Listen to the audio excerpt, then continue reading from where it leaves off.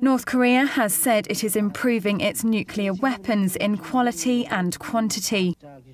The country has said its main nuclear complex, Yongbyon, is fully operational, and the country is ready to face US hostility with nuclear weapons at any time.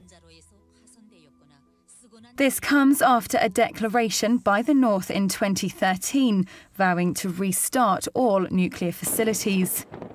This included Yongbyon, which was shut down in 2007 as part of a disarmament for aid deal.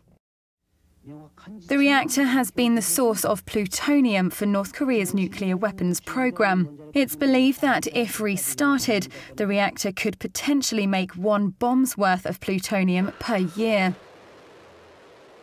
The director of North Korea's Atomic Energy Institute said, if the US and other hostile forces persistently seek their reckless hostile policy towards North Korea and behave mischievously, they are fully ready to cope with them.